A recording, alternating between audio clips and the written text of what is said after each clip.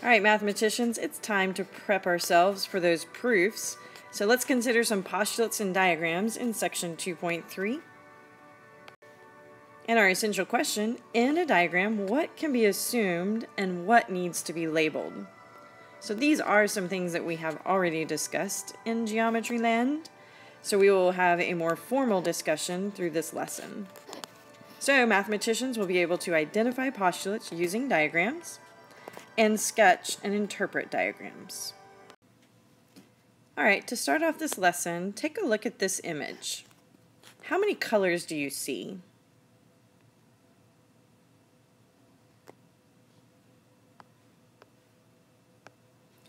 Well, hopefully you identified 3. We only have the white, the green, and the pink. It appears as if there's 2 different shades of pink, but there's actually only 1. This happens to be an example of an optical illusion. All right, I'll give you one more image to consider. Are the purple lines straight or do they bend? Well, for me, it kind of depends on where I look on the image, but it definitely seems like they bend. Well, this is also an example of an optical illusion because those purple lines are actually straight.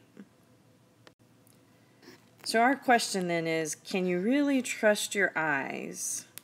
Sometimes things aren't the way they seem.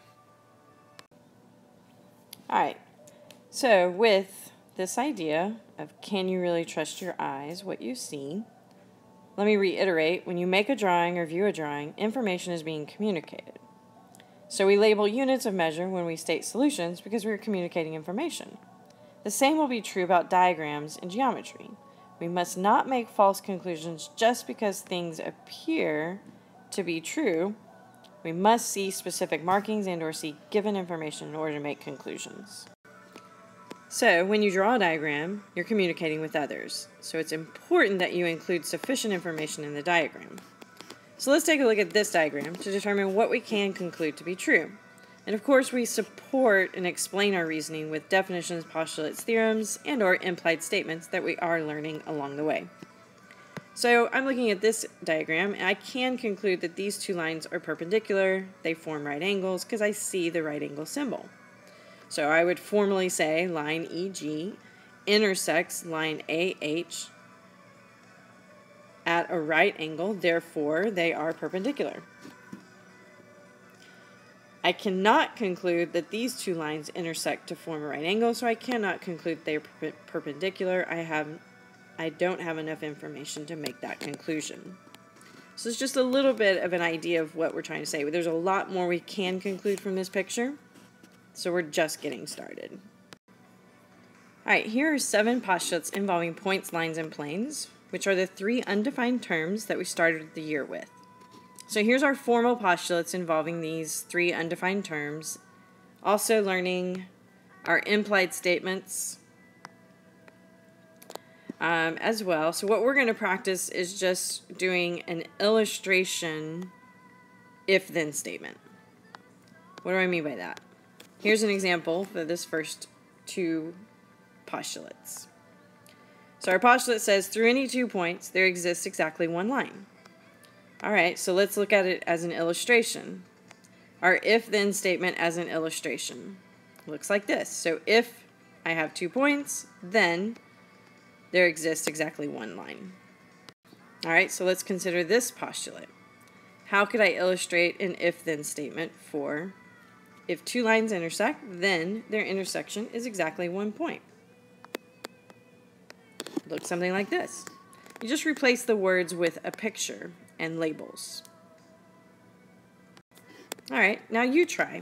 So take these 2 postulates kind of together. They're kind of about the same thing. Through any 3 non-collinear points, there exists exactly 1 plane. So break it down. What's the if part and the then part? Replace the words with an illustration. So pause the video here and try this one on your own.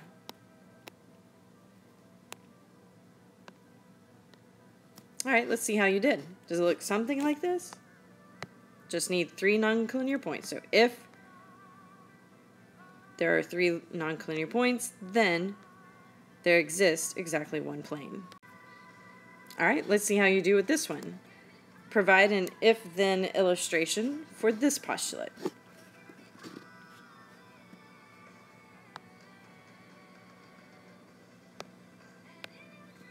All right, let's see how you did. So if it looks something like this, excellent. Doesn't have to look exactly like this.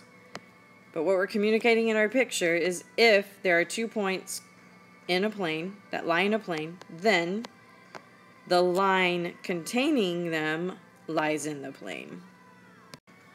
All right, last one. Try this one. Pause the video here and see if you can come up with an illustration if-then statement.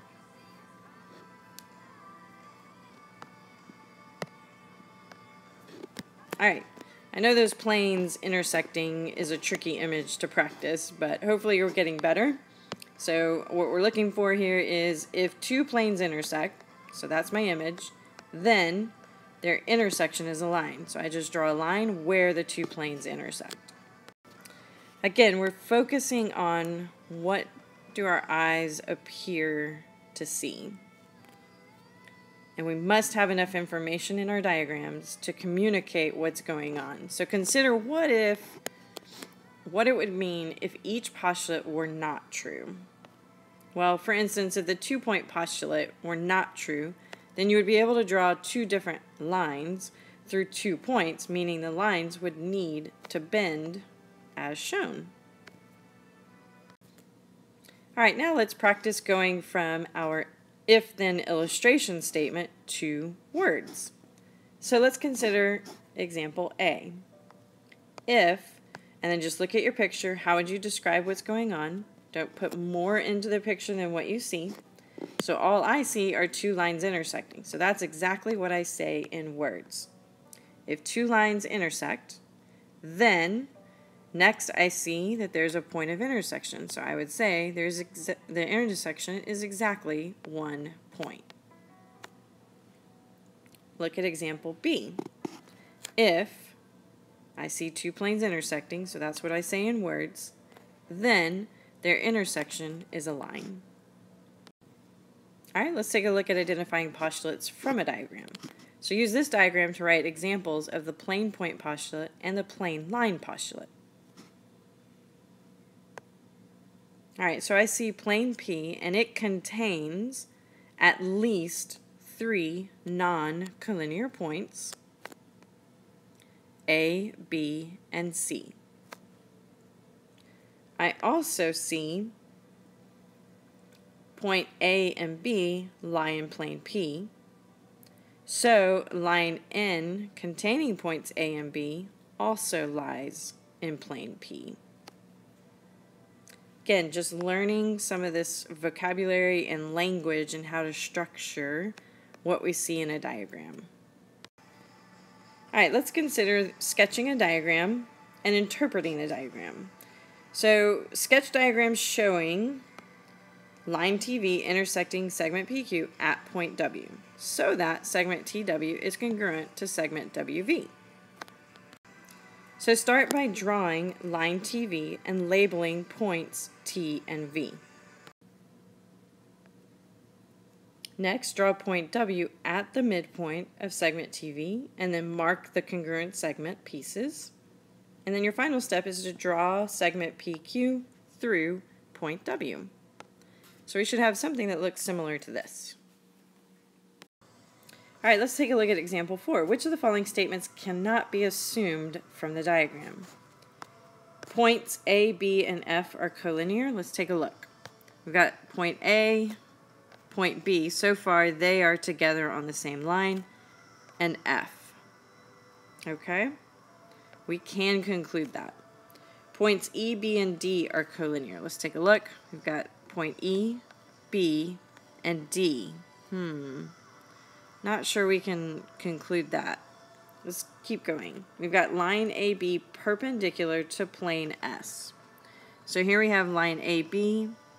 Here's plane S is the lighter shaded plane. And I do see a right angle symbol right there, which does communicate it's perpendicular to the plane. So that's true. How about line CD perpendicular to plane T? Here's plane T, the darker image is plane T. And then line CD, here it is, line CD. And do they appear to be perpendicular?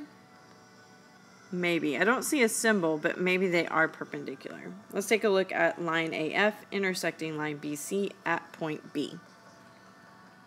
So line AF, line BC, and intersecting at point B. That is true.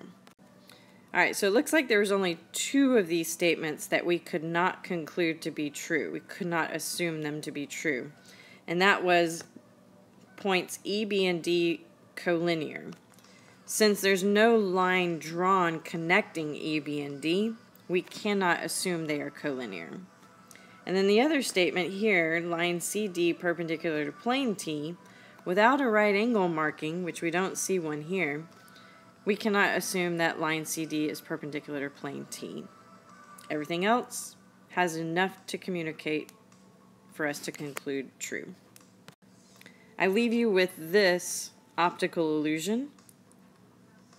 Bring clarifying questions and get ready to practice and prep for those proofs. See you in class.